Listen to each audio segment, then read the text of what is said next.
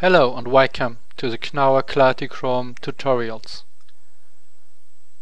ClarityChrom comes with a built-in IQ procedure. I want to show you how to create an IQ report.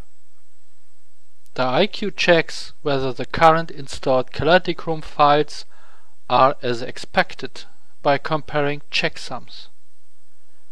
The IQ test can be started from the ClarityChrom program group.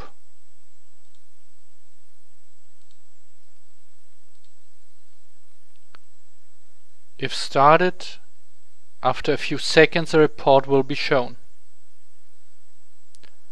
The header shows some information about the installed ClarityChrom station. Below, the overall test result is shown. The table below lists all the tested files with its name, path, version, size, file date and test status.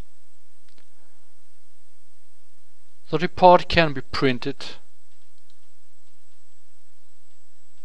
and the printout can be signed. Good to know.